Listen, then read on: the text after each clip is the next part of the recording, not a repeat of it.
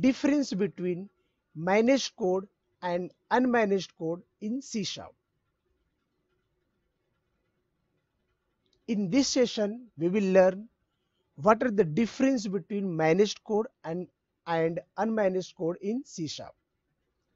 Managed code, the code executed by the CLR instead of operating system. The code that directly executes under the operating system. In the managed code, the runtime will provide the service like garbage collector, type checking, exception handling. In case of unmanaged code, does not provide any service like garbage collector, type checking, exception handling. These things take care by the programmer. The code is compiled by the language compiler into IL, intermediate language code.